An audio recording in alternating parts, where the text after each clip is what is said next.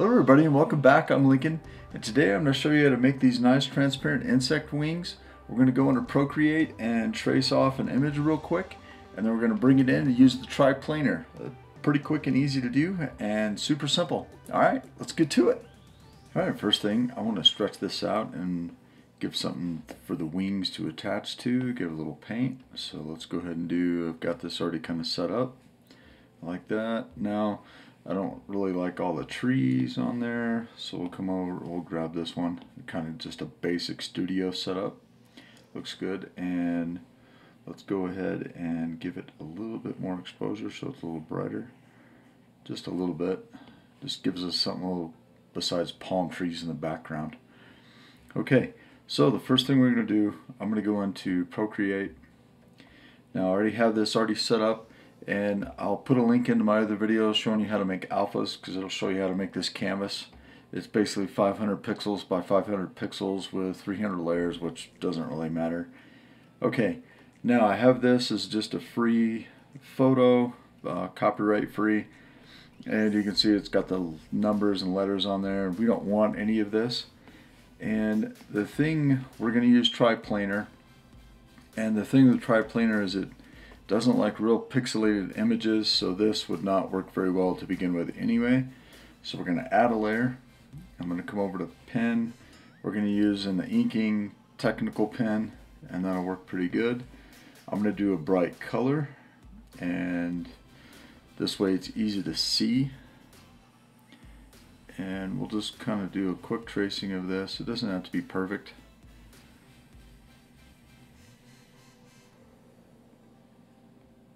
But you want it to be a little bolder than what's on there. And when we go to use the triplaner, it really won't matter if it's a little bit larger on here, because the triplaner, like I said, it doesn't do real tight detail, and it doesn't do pixelated images very well. If you do, it'll end up having a lot of missing area and information. So you can see I'm being real messy with this. Really doesn't matter too much with what we're going to do with the triplaner. Alright, so almost done here. Just a quick tracing just to show you how this works. And fill this in. And this may fill or it may not. Yeah, that did okay. Make this a little bolder because that top of the wing is much stronger right here next to the body, and we'll bolden these up a little bit. And then I do want to go ahead and run a little bit of a line back here just for that extra little bit of wing. Okay, so that's basically it. That's all we need. So we have the extra layer, we can turn that one off. And this layer, I'm going to come over to the adjustments, hue, saturation, brightness, run it all the way up, run it down to saturation to 0. Now you have a nice image, and that looks pretty good. It could be still be a little bit on the thin side, so let's make this a little bit thicker, just on a couple spots. They're just a little too thin, because when we go to adjust it in Nomad, this really won't make any difference. So we'll just have to do our hue and saturation again. There we go. Alright, let's go and share it, and we can share it as a JPEG. A couple different ways you can do it. You can save image, you can save to files. We'll just save to files on my iPad. You can save here and keep both. The other way, most of the time that I'll do this, just super easy. Save it as here, save it as an image, and then I'll export it directly in. Okay, so many different ways to do it. Alright, so now that we're in here, we're going to go ahead and just hide this. So we'll turn that off, uncheck it. We're going to add a triplaner. Now you'll notice, if we click to the front, you have this object in here already. So let's just go to the right side, click on it there. we're going to go to select mask, rectangle. You can turn off symmetry, that doesn't matter. Click on unmask and we'll just unmask everything. If you click on the gizmo, turn around, you have an empty triplanar now. Okay, so go to the side. It doesn't matter which one you choose, right or the back, either one, as you can see on there. Now we're going to go to mask, go up to the alpha, and you can see I have one in here I was playing around with, just kind of figuring out the thickness. Like I said, it really makes a difference on your thickness. So we're going to import from photos. We'll grab this one, add, and we need to go over to stroke, make sure it's on lock radius. If it's on dot, you're just going to paint with what you have. So go back over to lock radius. We have our alpha picked. Now the other thing you want to take a look at is the scaling. I would scale it down a little bit. If you don't, the edges, this top and bottom edge, are going to fade out. So you'll see even here it's got a little bit of a fade going on. But that should be okay. Oops. Go to the right, mask, and that looks pretty good right there. Let's go to the gizmo and rotate it, and that looks good. So what you want to do is go on the opposite side, and you can see here, like I said, you know, even though you have that image is pixelated, but we still have an issue right here at the base. So right here, we can go to the right, go to mask, go back to the stroke, go to dot, go to your alpha, go here. We'll come and bring it all the way down, and that'll be good. So we can fix this. So it's easy to fix, and you'll see it update itself in behind. And if you want to make things a little bit thicker, a little bit bolder in areas, easy to do. And you'll see it automatically. It's kind of jagged, but you'll see it update in the back. Now we can turn this back around, and that looks pretty good.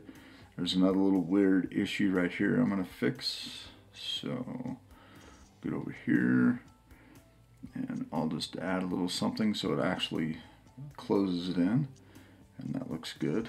And there's another little hole right there. I'll just take care of it right there. And it's easier to fix it on the triplanar than it is after you've already, you know, completed this. So we'll kind of hit all these little spots right here. Just give it a little bit more. Make that one a little bit stronger. And let's see how that looks. Okay, so this is all emptied, and that's what's going on right here. So we're going to take the select mask. We're going to click off unmask, and that's probably what happened. Let's do a spot right here, a line, and now we have a nice thin wing. Okay, so that looks pretty good, and I'm going to leave that just as it is. So once you get what you're looking for, hit validate, and we have a nice wing structure here. Let's go ahead and just give it some paint. I'm going to darken it up a little bit, dark green maybe. Give it a little bit of roughness, and paint all. Alright, so now we have a nice wing structure. Now you notice that it's pretty rough right here, very pixelated. So I'm going to come in, and you can multi-res, which is kind of nice because you can subdivide it. You can kind of see how it looks, and that looks pretty nice. And then I'll go over in voxel and bring it up to about 500 and remesh. And I'm not worried about losing the resolution. Now for this, I would probably squeeze it in just a little bit. And what's nice about the triplanar, you'll see it already has a little bit of nice little variation in the wing and the structure. It's pretty nice. So to give it a membrane in the wing, very simple, we're just going to add a box. And you could do it with a plane, but I don't like using those because it'll be so thin that you can have some issues. This way we can put it in here, and we can adjust the thickness and the placement a little bit easier. And this is looking pretty good right there. I like that. Okay, last thing for the shape, we'll go ahead and validate this. As soon as it auto saves, validate it. And we're going to come down to the trim and just start trimming with the lasso.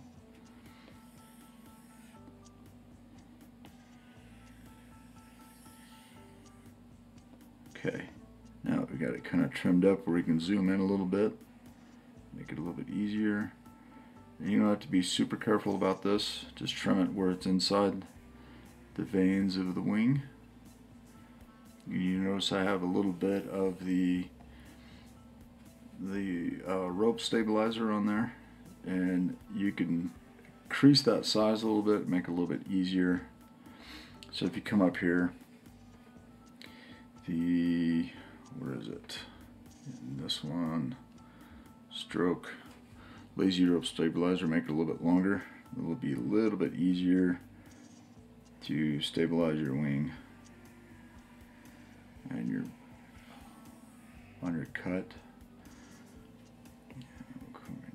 Here, and I don't like having quite so much stabilizer on there. Let's knock it down just a little bit.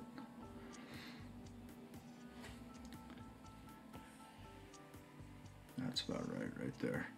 Makes it a lot easier to use right about that much. Okay, so that looks pretty good. Now you can see we got a little bit of issue right there. It could be a little thinner. So we'll come over here and gizmo, make it a little bit thinner. That could be an issue with the wing. That probably is actually issue with the wing itself. So let's click on this and we'll use the clay, bring it down and see if we can get that to connect. It's probably not going to like it too much. No. So we'll use the move tool instead, bring it way down and just move this over and down. And that looks pretty good right there. Move this over. And if we voxel remesh, that should do a pretty decent job, and that'll be all right for what we're doing. Okay, last thing to make your wings transparent, on your box, go over to the materials tab, and instead normally I would use refraction for like glass, but for this additive usually works much better.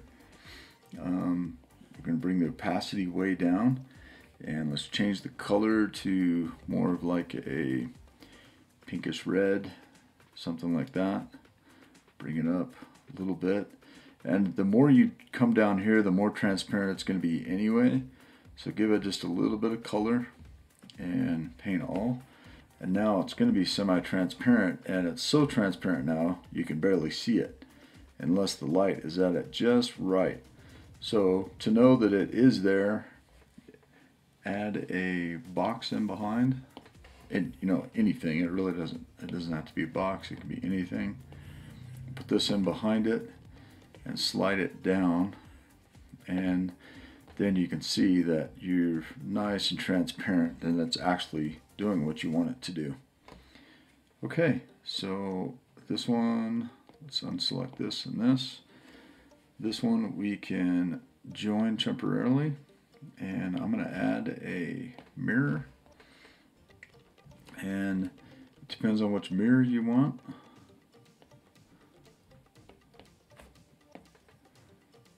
Now with this, you just need to use the gizmo to mirror it over, and that looks pretty good right there. Let's see, the box, no, this one. Now with that, I think since we joined it, that's going to be an issue. So let's go ahead and validate the mirror. We can validate it, uninstance everything, and we're going to separate and separate. Alright, so this one, materials, additive, there we go. Just had to fix that. And then this one, is it this? Yes. Go up and make it additive. Alright, so there. Back to clear wings. So that's the thing, sometimes you have to pay attention to what you have going on. Sometimes you'll have issues you need to fix. Alright, so I'm going to grab all of these and move them to the origin. And now it'll be much easier to put them in place. We're going to zoom them up, move them in, put them at the top.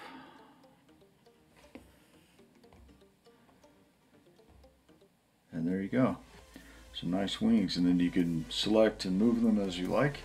But that's an easy way to make some very nice transparent wings. Alright, if you guys are enjoying these videos, please like and subscribe, and I'll see you next time. Alright, thanks.